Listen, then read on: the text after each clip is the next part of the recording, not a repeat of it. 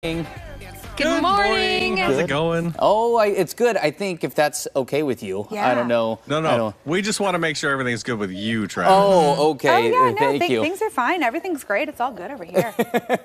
Okay, we are speaking We're leaning as into this. People pleasers. I wonder if we all do feel like we're in this category for real. 48% of Americans admit they are people pleasers. How do we stack up, guys? Oh, it's tough. So 52% of women say that they're people pleasers and 44% of men, which is like roughly half for both genders. Yeah. And I mean, they described people pleasing as people that like go to great lengths to avoid conflict, that don't set boundaries, that feel responsible for other people's feelings. And I think out of the two of us, Nick is definitely the people pleaser among us. Oh, I didn't think you were going to say that. Yeah, I am 100%.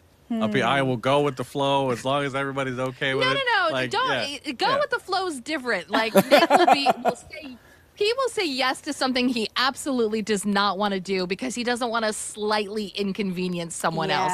And that is a definition of a people pleaser. Yeah. I feel that. Nick and I are in the same boat. I am not I don't know that anyone would describe me as a go with the flow person, but I cannot say no. I can't. That whole like no is a complete sentence. Well, not in my vocabulary. Why? I feel so guilty. Why? I'm similar as well. Why? I don't know. What is it that we're afraid of? Yeah. Why are we the way that we are?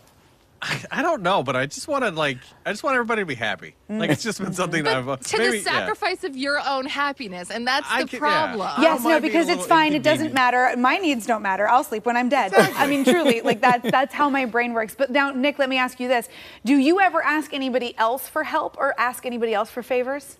God, no, because I don't want to inconvenience anybody. Exactly. but we can't say no when anyone asks us for a favor, but then I will, no, you will not catch me asking for anything. It's just, I feel like the only person with healthy boundaries here is Kristen. Kristen, what's your take here right now? What's wrong with us?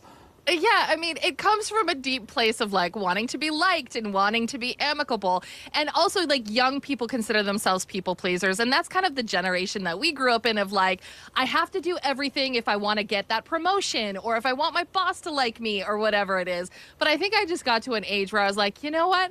I have a life too and I matter. So I'm going to say no. And I was okay with that. So I just let her do whatever she wants to do. Well, as long as she's happy. I'm glad that you have each other because honestly, I think that is one of the best things is like every good people pleaser needs someone that can speak up for them. Yeah, that's 100%. She has to do all the negotiating. Oh, she has to do all it because like I will go and people will just suggest prices. I'm like, you know what? That sounds fair. I was going to say that too. That's great. Yeah, great idea. Double it. My girlfriend jokes, but doesn't really joke about the fact that like I need her in my life because somebody has to tell the server that I ordered the French fries and they haven't come yet. Yeah. And like I'm very much that guy. It's like they'll get to it. Yeah. They'll get there. Yeah. So thank you to everyone out there with healthy boundaries. We need people like you.